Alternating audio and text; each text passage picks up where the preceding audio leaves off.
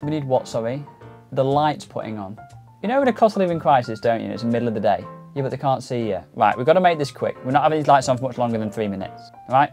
Okay, right, let's go. Be quick. Come on, be snappy. Hello, good day. My name is Penny Pinching Pete. I am the Chief Financial Officer for Renada. What we're going to talk through today is how Renada makes all their money. And specifically how you at your MSP can be just as financially lucrative as Renada. And it is my job here as Penny Pinching Pete to ensure Renada is at all times efficient, profitable, and has absolutely no bleed. But we do not sacrifice quality. So I have in front of me here my tablet, 2005 iPad, but it works perfectly fine.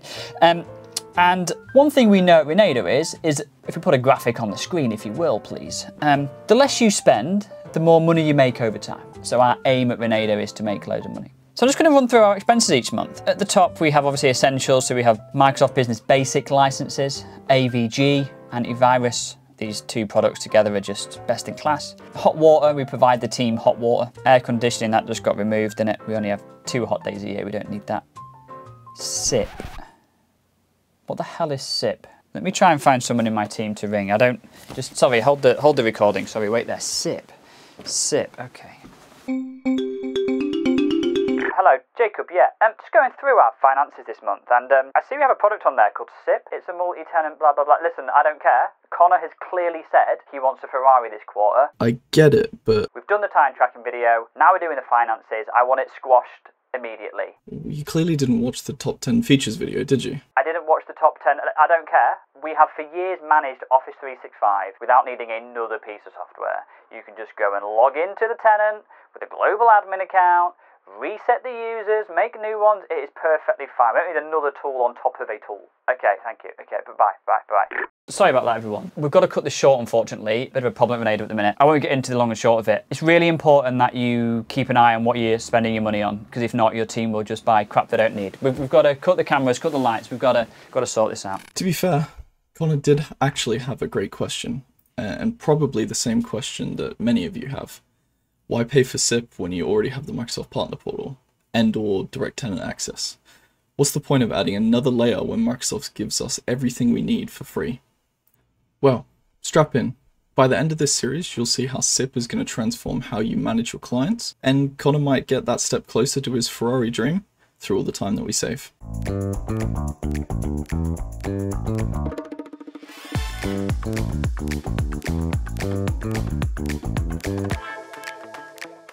Okay, so this series is meant to be a day in the life set of videos where I teach you how to use CIPP, and this video specifically is day 0 of our CIPP journey. And it's day 0 for a reason. Before you can make use of CIPP to its full potential, you need a goal. And it's all well and good using CIPP for the new fancy UI or because someone told you it was good, but that doesn't help anyone. If we have a goal or a problem, we can make the most effective use of CIPP possible. For example, end user verification is a common problem for many MSPs. Someone calls up, you haven't spoken to them before, you can't verify that it's actually them calling.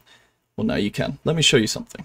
Okay, so we go into CIPP, we set our tenant, we go to Identity Management Administration, and then users, got a full list of users in our portal. If we hover over a user, so in this case, let's go with Bob Bobkins, I've got the 3 dots. When I click on them, I've got a whole list of options I want to use. Or additionally, I can go to the user themselves, hitting View User, it will load up that user specifically, and then I've got the Actions button, which is more or less the same. There's a button you'll notice here called Send MFA Push, and this is going to be what we use to verify our user. Effectively, we're agreeing or assuming that the device that this user has that they use for their MFA is with them, it's their device, and they're the one that's going to be confirming this and therefore identifying themselves. So through the UI, obviously, if I hit Send MFA Push, I hit Confirm, that's going to send a request to the registered MFA device for this user. If I double check my phone, I see there's a sign in to approve. So let that get my face, I'll hit approve, and look at that. We've got a successful MFA confirmation. So outside of that confirmation, that's all this button does. But if you use that in a workflow, you can get a whole lot more specific. I know I said enough Halo, and that is true. But for this specific use case, I've built the example in our sandbox So if I'll jump over there and I'll show you exactly how you can make even more use of a simple button in CIPP like this. If I go to my service desk, I've got a ticket, which is a test ticket, and it's because I can. Connor couldn't stop me if he tried. Okay, so you'll notice there's a verify user button at the top of my list here. If I hit that, it's going to give me a new action where I can verify user, and this time let's go with Joni Sherman. If I hit save on that after selecting them, it's going to send an MFA push to the user and it's going to tell me about that. So they should receive it in the next 5 seconds. Again, Joni is one of the ones that I have configured myself. Okay, and if I check my phone, that should be there, and it is. So I'll hit approve, send to my face, and it's accepted it. And we should get an update on the ticket in a second, and there we go. So success. So the MFA push was sent to the user for their Microsoft Authenticator configured device. They've approved it and the ticket's been updated with that success. So as a technician, I could now say, okay, cool. I know that that is the user I'm talking to. Let's go ahead and do whatever they wanted, whether or not that's a password reset or some other form of action or advice even. We're good to go. And this is just a basic step. So let's do the same thing again. Oh, not reassign. I want to verify. I'm going to search Joni again. I'm going to hit save, and this time I'm going to decline the request. So let's just wait for that to come through. Okay, so that request has come through. I'm going to hit deny this time, and we should have confirmation in a sec. Here we go. We've got an error. So authentication failed. Does that have it configured? So we could change this message if we wanted to, but just for this testing purpose, it's just effectively an error. We're not happy with this. It was denied, whatever. No longer work with this person. We don't know who they are. And that's the workflow there. So I'll give you a quick little insight into it just so you can see exactly what we're looking at here. We've got the end user verification runbook. If I go to the flowchart, it's pretty straightforward. We're getting some detail on the action that we're doing. So when we verify the user, we've got a action level field for verifying the user, which is just a SQL lookup. It's populating that information. And then at that point, we're obtaining the information from that field using the ticket ID key of the action ticket ID and the action ID from the actions endpoint. And then we're outputting the Halo ID of that user from that custom field, which is part of the SQL lookup. We can then move to the next step of user detail, which is just a Halo API action where we're editing the user using the ID that we got. Obviously, that's not going to change anything because it's just a post request to an endpoint with an ID. It's just going to return effectively that user and their details, which we're then outputting the Azure OID, the user's ID, their Azure tenant ID, and their email address because that's needed for the next field. If I move to the MFA push step, it's the same as what we did in the CIPP portal. We're just replicating it through the API. If I edit this method, we're going to see it's the exec send push endpoint, and the body is the tenant filter, so the tenant ID of the user, and their email address, which is the email address that we're verifying effectively, and then that links to the MFA device they have configured.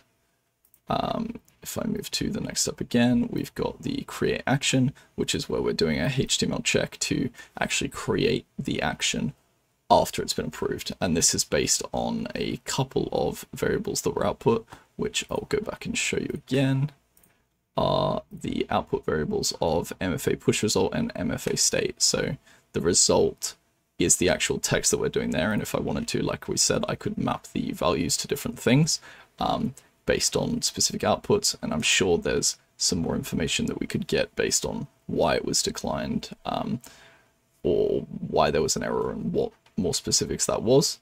For this use case, we haven't bothered. And then the MFA push state is obviously whether or not it's an error or success. And I've mapped these to capitals just based on the HTML I've used to generate the action information for us. They map to specific capitalized information and then generate the card with that information as well based on the push state here.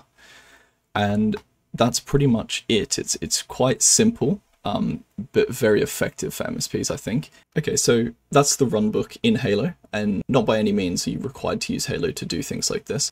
All of the requests that we're rebuilding in our runbook in this environment are using the CIPP API. So if you've got the API enabled, which if you don't, you can contact support and get them to enable it for you. If you're hosted, obviously that is. If you're self-hosted, there is a bit more config, but you can find all that on the CIPP documentation. Effectively, once you've got that API access, you can recreate these same requests, whether or not it's through Postman, Halo Runbook, something like NAN workflows. This configuration is definitely possible for you to replicate this configuration in your own environment. Whatever tool or product you choose to use is up to you, but this is a really good feature that CIPP offers that will really just encapsulate that goal and that problem solving atmosphere that CIPP is meant to be. And it should help you now and into the future. This is just a small example of what we can achieve with CIPP, the API, and a goal. We had a problem we needed to fix, and using the API and a small workflow, we've managed to solve it.